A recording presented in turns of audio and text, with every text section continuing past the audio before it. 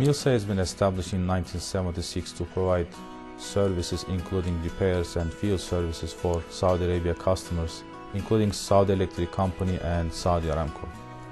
Since 1976, it evolved into several other functions such as generator repairs, industrial repairs, as well as gas turbine rotors. The plan in the future is to continue this relationship with Tamimi into the new facility that we are planning to open in end of 2010, beginning of 2011.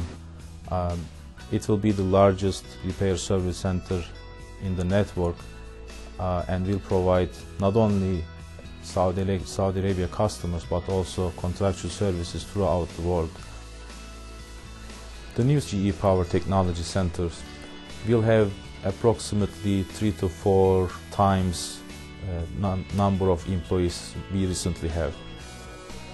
We have been recruiting local talent through local colleges and universities such as the well-known University of KFUPM, and we have been successful so far, and we are at 31% Saudization rate, meaning 31% of our employees are Saudi citizens.